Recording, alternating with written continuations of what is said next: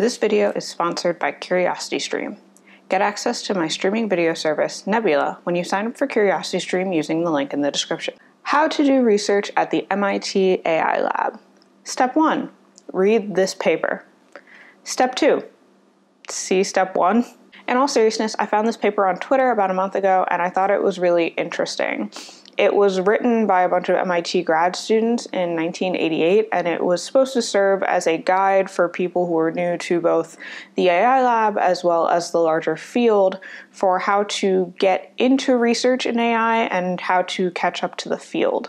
It's something that I honestly wish that I had access to when I started getting into AI research because it has a lot of good advice. So for those who don't know, my PhD isn't actually in AI, it's in medical engineering through a joint Harvard-MIT program. In fact, the MIT AI Lab doesn't really exist anymore. It's now the Computer Science and Artificial Intelligence Lab, or CSAIL, as well as the MIT IBM Watson AI Lab. Having said that, I've been programming since I was in high school, and I started getting into AI when I had the opportunity to do research in machine learning for radiology at Stanford during the summer after my junior year. And since then, I continue to use applied machine learning for neural signal processing and imaging throughout my graduate work. This is all to say that when compared to the field as a whole, I would say that I'm actually still pretty new to AI research, especially since a lot of my initial education was self-taught, and I've spent a lot of my graduate studies focusing on filling in the gaps in the material that I never learned. I'm hoping that makes my perspective more valuable to you because a lot of people are now coming into the field from a similar self-taught background with not a ton of guidance on how to get involved in research. Also, if you're new to this channel, hi, I'm Jordan, and I'm fascinated by the ways that we interact with AI and algorithms on a day-to-day basis.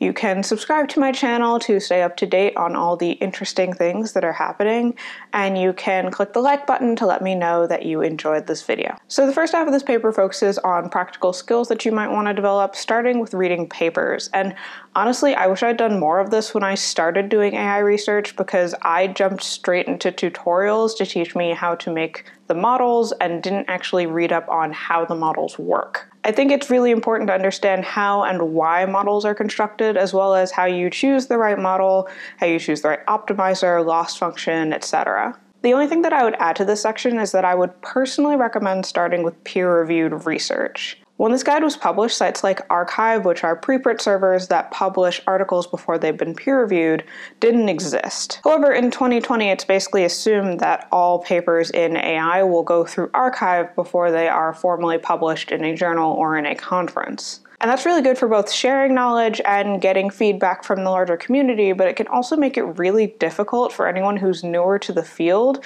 to identify which papers are good and which papers are not so good.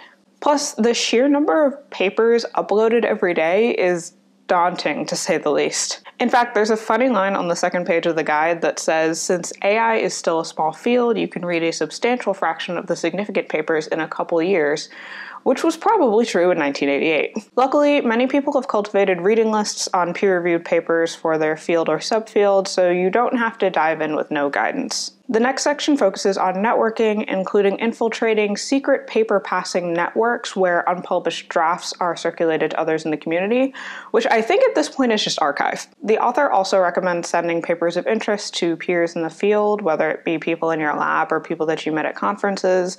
I definitely think that this is a great idea and also applies to field outside of AI. I know for my labs, we often share papers in Slack. In fact, we have dedicated papers channels where you can just post papers that you thought were interesting. Personally, doing this helps me learn about fields that are tangentially related to my work, that may have some interesting insights or methods that I can use, and that I wouldn't otherwise encounter given the narrow focus of my work. Of course, I recommend attending conferences and meetup groups if you can, which I absolutely recommend. However, this has become increasingly difficult for some of the big conferences, as attending can be expensive and many are placing caps on the number of people that they'll allow in. I was really impressed that this guide also had a section on diversifying your research interests to include the humanities, social sciences, philosophy, and neuroscience in order to get alternate perspectives on your work, and I absolutely agree with that. They don't discuss AI ethics, mostly because that wasn't really a field at the time, but obviously that would be added to the list now in 2020. As someone who came from a different scientific background, it's definitely interesting to see how my background informs the ways that I design models. For example, something that I think about a lot is clinical use and more broadly use by people who aren't me. There are times when there's a trade-off between making a model that performs slightly better and making a model that's more explainable or that performs better in clinical settings or that uses less resources than I might have available to me so that others with less resources can use it too. Writing is definitely an important skill and is something that I'm still working on when it comes to machine learning. In fact, I had to submit a report on a project that I did recently, and the hardest part of writing that report was describing my data so that other people who weren't familiar with my work could understand what I was doing. In particular, writing so that another scientist can understand and implement the work that you did is something that we can always stand to practice, as a large part of the reproducibility crisis in science isn't due to people falsifying studies, it's due to poor communication. Plus, writing things down helps you keep track of the list of things that you tried to do, whether or not they worked, and how you might have improved on them over time. Next up is talks. Talks are a great combination of networking, diversifying your interest, and reading papers. In fact, I usually try to go to 1 to 2 talks outside of my field per week just to see what other people are doing that might be interesting to me. Plus, unlike when you read a paper at a talk, your questions can be answered in somewhat real time. Interestingly, the last practical skill development section is on programming, and a lot of this section is a bit out of date. At the time, they used different programming languages than are commonly used now, and the entry-level skills or projects that you might try have changed a bit. However, it does still offer some good tips, including reading and understanding people's code. At some point, you will have to parse somebody else's code, and it will suck to varying levels depending on how well their code is written, but it will help you get better at reading other people's code, and it will also help you write better code yourself because you'll see the places where you had trouble understanding people, and be sure not to do that when you publish your own. Now, this doesn't mean that when you're initially developing a model, it needs to be pretty. Mine certainly are not. However, once you're getting to the point of making it available to the public, it should be organized and written in a way that other people can reasonably understand. So the second half of this guide is much more focused on how to do research, especially as a grad student, so a lot of it wouldn't be useful to anyone who isn't doing graduate studies. If you are a grad student or a new researcher, you might want to read these sections more in depth, but in the interest of hitting on points that are more applicable to the broader public, I'm going to breeze through these sections a little more quickly. The sections focus on picking an advisor, writing a thesis, doing research, and the emotional labor of research.